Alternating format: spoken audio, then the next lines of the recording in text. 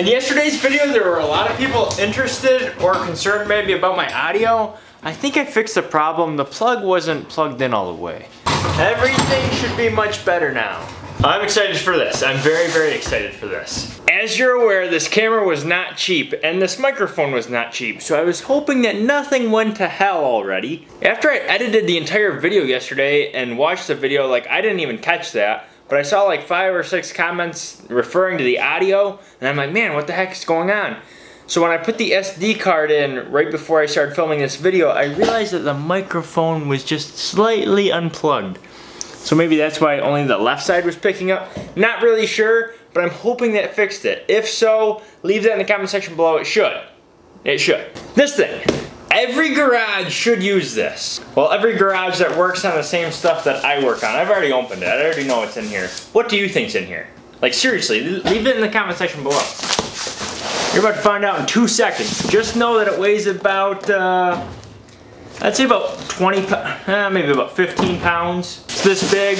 Leave it in the comment section. I want to see some ridiculous comments. Or I want to see some very truthful comments. Or accurate comments. No, it's not a dog.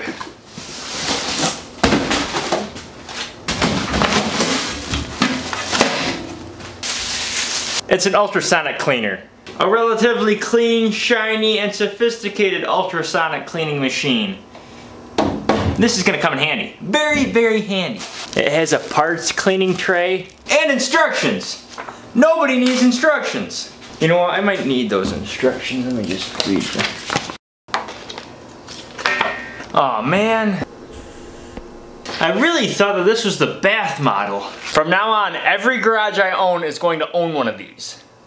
As long as it works. We haven't tried it out yet. So maybe every garage doesn't need one of these. The main reason why I bought that ultrasonic cleaner was for the GS. The GS has 4 carburetors. All 4 carburetors were absolutely roached. The bike doesn't run the best. This ultrasonic cleaner should clean those carburetors up pretty dang good. At least that's what a lot of mechanics say. So I bought one, we're gonna try it out, but unfortunately I don't have very much time, so I can't like tear into the GS today, but I do have another carburetor that needs some work, something slightly smaller and slightly newer. I think this is a 2015. Yeah, I can't really ride this thing, but it does need to be fixed. I bought a carburetor kit for it. It has like diaphragms and like a small filter and things that are supposed to fix the carburetor, but I think what the problem is it's got like 2-stroke oil junk in here. So I figured this would be the ultrasonic's first victim. It's quick, it's easy, and it's the weekend. My girlfriend wants to do things. I want to go to Jake's party. Jake's having a party. I want to go to Jake's party. Wouldn't you want to go to Jake's party?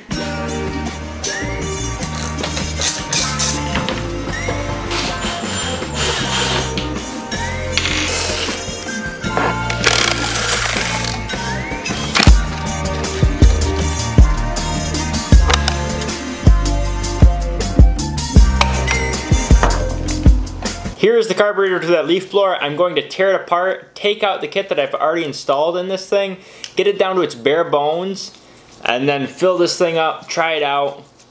This is a perfect little test run. I think I've taken everything off that I really need to. Now I'm going to fill this thing up with some Purple Power and some water. Let it rip. Whoa, whoa, whoa.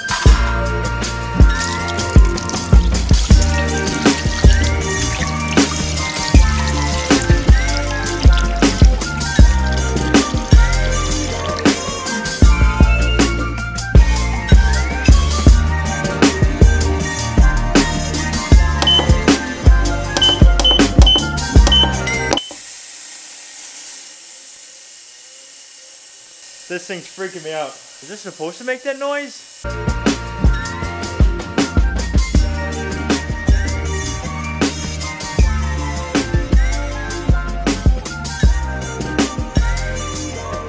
So here's the situation. I actually went to Jake's last night. This is the following day. It all happened so quickly, doesn't it?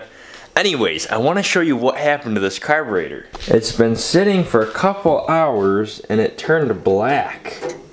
Like, it is black. You saw what it looked like just a couple frames ago. I'm hoping that it'll clean itself once I push the start button again. Check this out. That's not good. So this thing might have already created more work than I anticipated, but it is my fault. I should have taken it out, cleaned it up with carb cleaner, and then reinstalled it. Now we're gonna see if it can re-clean itself. I don't know.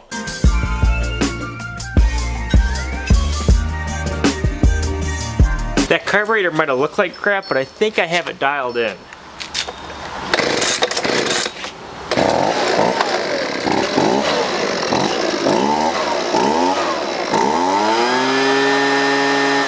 This thing runs better than my KTM now. Update. The carburetor was still black. Put it in the ultrasonic cleaner for 20 minutes. The inside, the outside of the carburetor was black. I sprayed it down with carb cleaner, put it back together. The engine is running very good. The carburetor is working. I think the purple power etched the carburetor, so I'm not going to use purple power anymore. I did some research and I found a forum. There was one guy that seemed like he was like really intelligent. He gave the product names that he was using, so that's what I bought. It was very expensive, but I want really good results, especially when it comes to the GS. So if anybody else has an ultrasonic cleaner and you have any tips, leave it in the comment section, but I did order some supplies and it's supposed to be good stuff. Today is Father's Day, so I do want to wish all you fathers a happy Father's Day. I'm going to see my dad. I'm going to give him a 3D Machines shirt because he deserves it. I don't see him very often, but I do appreciate what he did for me in the past and what he's doing for me now. Without him, I wouldn't be here. You wouldn't see this video. It's awesome. If anybody's looking for any sort of 3D Machines apparel, the link, I think it's the first link in the description. Click on that, check it out. Even if you don't want to buy anything right now, maybe in the future for birthdays, for anything, no matter what the occasion is, you'll look froggy fresh wearing one. I'm telling you, trust me. I ran out of time yesterday, so I'm going to finish this video up today and then start today's video for tomorrow. It's gonna be busy.